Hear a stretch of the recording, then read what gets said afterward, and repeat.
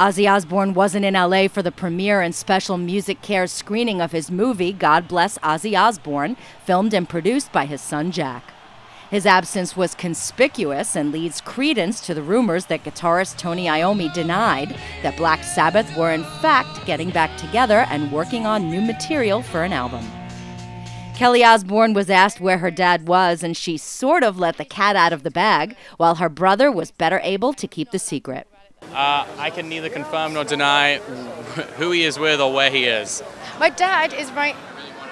Ooh, I don't know if I'm allowed to tell you, but he's doing something that is very, very exciting.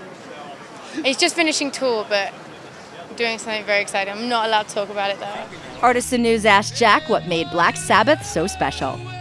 I think Black Sabbath is legendary because they helped pioneer a genre. You know, what they were doing at the time, you know, was unheard of, and they, you know, and they, I don't know, they did something that people were scared of, and that was kind of cool back then, and I think it really resonates with people. You know, the music is still very current when you listen to it. Nikki Sixx, who was at the premiere, joked that they wanted him to play bass. Honestly, they called me and asked me to play bass, but I don't know.